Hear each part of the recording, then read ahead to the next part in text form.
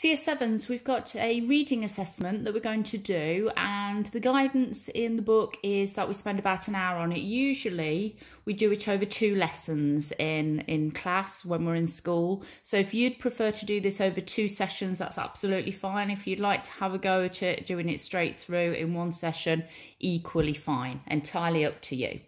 Okay, let's have a look then. So it's called the Shilling Pie. Hopefully we can see it big enough so we can read what it says. I'm going to read the story to you, then go through the questions and move on. So, the Shilling Pie. Jim Jarvis hopped about on the edge of the road, his feet blue with cold. Passing carriages flung muddy snow up into his face and eyes, and the swaying horses slithered and skidded as they were whipped on by their drivers. At last Jim saw his chance and made a dash for it through the traffic. The little shops in the dark street all glowed yellow with their hanging lamps, and Jim dodged from one light to the next until he came to the shop he was looking for. It was the meat pudding shop. Hungry boys and skinny dogs hovered round the doorway, watching for scraps. Jim pushed past them, his coin as hot as a piece of coal in his fist. He could hear his stomach gurgling as the rich smell of hot gravy met him. So having read that section, we've got 2 questions to answer. Question 1, how do we know the story is set in winter? You'll see you've got 3 marks available there. So we need to write down 3 separate things from that first paragraph that show us that it's set in winter. And then question 2, what other details are you given about the setting in this paragraph? Write about the time of day, the place, the people, the evidence that it was set long ago.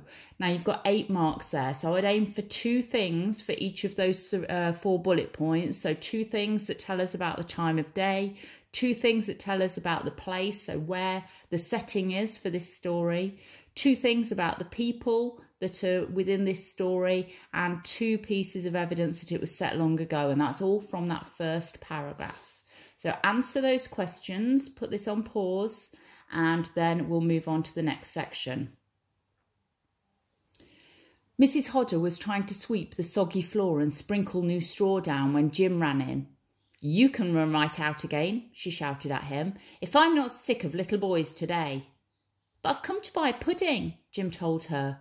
He danced up and down, opening and closing his fist so his coin winked at her like an eye. She prized it out of his hand and bit it. "Where did you find this, little shrimp?" she asked him. "And stop your dancing, you're making me rock like a ship at sea." Jim hopped onto a dry patch of straw. "Ma's purse, and she said there won't be no more because that's the last shilling we got. And I know that's true because I emptied it for her. So make it a good one, Mrs. Hodder. Make it big and lots of gravy." He ran home with the pie clutched to his chest, warming him through its cloth wrapping. Some of the boys outside the shop tried to chase him, but he soon lost them in dark alleys, his heart thudding in case they caught him and stole the pie. So the next questions then. Question 3, we find out about characters from what the narrator tells us and what the characters say and do. What have you found out so far about Jim? And that's worth 4 marks. So you'll need to go back to that last screen and read through what else have we found out about the character of Jim. We need 4 separate things to get the full 4 marks. And what have we found out about Mrs. Hodder? And again, we need 3 separate things to get the 3 marks there. Question 4, it says the 3 similes in the passage have been underlined. Let's just go back and have a look at those. So we've got just here, his coin as hot as a piece of coal in his fist. Down here, his coin winked at her like an eye. And you're making me rock like a ship at sea. So there are 3 similes. It says, for each one, copy them out and explain the idea the writer is trying to get across. For example, in his coin as hot as a piece of coal in his fist, the idea the writer is trying to get across is... There are 6 marks available there, so 2 marks available for each of the similes that you explain what you think the writer is trying to get across. And then it says in the next question, you're going to write about Jim's sisters, Emily and Lizzie. Copy this chart and make notes as you read. Your completed chart will earn you up to 10 marks. So you'll need to draw out a table that's got these headings at the top. So we've got Emily and Lizzie. For Emily, what she says and does and what this shows about her. And for Lizzie, what she says and does and what it shows about her. You'll need to fill in five things that Emily says and does and what it shows about her, and 5 things that Lizzie says and does and what it shows about her to get the full 10 marks available. So if you draw the table out, and then you're going to fill it in based on the next section that we read. So let's read on then. At last he came to his home in a house so full of families that he sometimes wondered how the floors and walls didn't come tumbling down with the weight and the noise of all of them. He ran up the stairs and burst into the room his own family lived in. He was panting with triumph and excitement. "I got the pie, I got the pie," he sang out. "Shh!" His sister Emily was kneeling on the floor, and she turned round to him sharply. "Ma's asleep, Jim." Lizzie jumped up and ran to him, pulling him over towards the fire so they could spread out the pudding cloth on the hearth. They broke off chunks of pastry and dipped them into the brimming gravy. "What about Ma?" asked Lizzie. "She won't want it," Emily said. "She never eats." Lizzie pulled Jim's hand back as she was reaching out for another chunk. "But the gravy might do her good," she suggested. "Just a little taste. Stop shoveling it down so fast, Jim. Let Ma have a bit."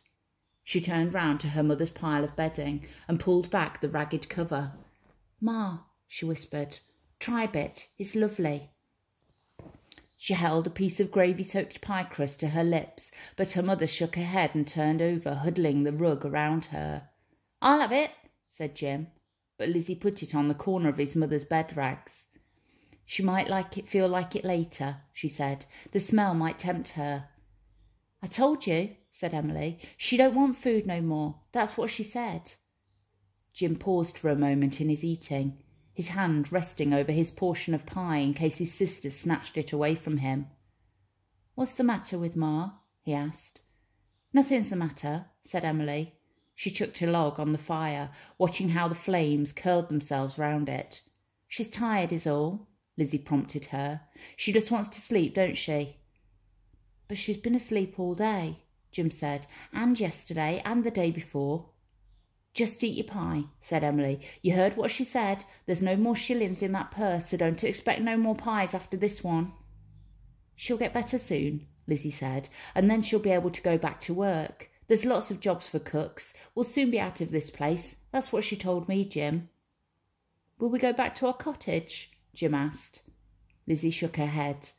"You know we can't go there, Jim. We had to move when Father died." "Eat your pie," said Emily. "She wants us to enjoy it." But the pie had grown cold before the children had finished it. They pulled their rag pile close to the hearth and curled up together, Jim between Emily and Lizzie. In all the rooms of the house they could hear people muttering and yawning and scratching. Outside in the street dogs were howling and carriage wheels trundled on the slushy roads. Jim lay awake. He could hear how his mother's breath rattled in her throat, and he knew by the way she tossed and turned that she wasn't asleep. He could tell by the way his sisters lay taut and still each side of him that they were awake too, listening through the night to its noises, longing for day to come. So before you have a go at answering questions 5 and 6, remember, wrong way, if we need to fill in this chart, you've got 10 marks available here. So go back through that last section that we've just read. You need to write down 5 things about Emily, 5 things that she says and does. So we've got an example here. She tells Jim to be quiet, and this shows that she's considerate. That would get you 1 mark, having those 2 bits done. So we need 5 things about Emily, 5 things that she says and does and what it shows about her to get 5 marks. And then the same for Lizzie, 5 things that she says and does and what it shows about her to get 10 marks. You won't get a mark for the one that's already been done about Emily. Use that as an example, but you won't get a mark for it. So if you use that one and put 4 of your own, you would only get 4 marks. So we need 5 things about Emily that she says and does, what it shows about her. The same for Lizzie. 5 things that she says and does and what it shows about her. That will get you the full 10 marks there. Then we go on to questions 5 and 6. Question 5, so it says, use your chart to help you write about the ways in which Emily and Lizzie are similar.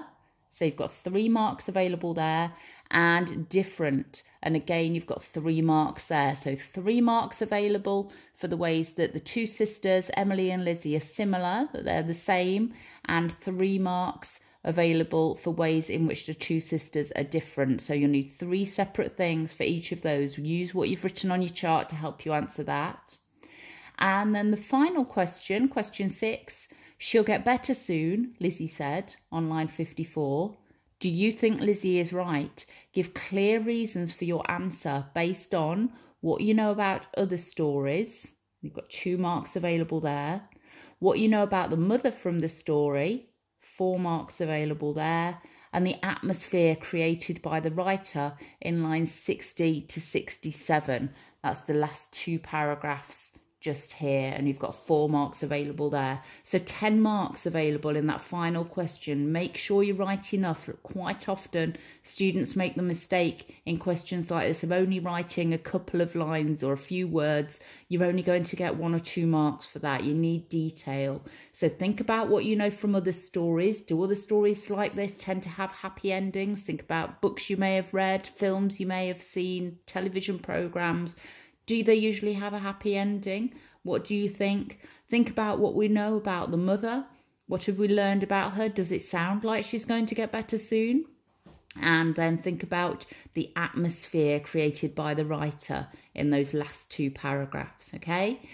Love to see what you've done. You can get parents to help you mark this if you want to, or send it through to me. That will be absolutely fine. So give yourselves a good amount of time on this. 2 lessons worth is absolutely fine. I'm not going to post another lesson this week, so this will be 2 lessons worth for you to be getting on with. Okay, well done. Off you go.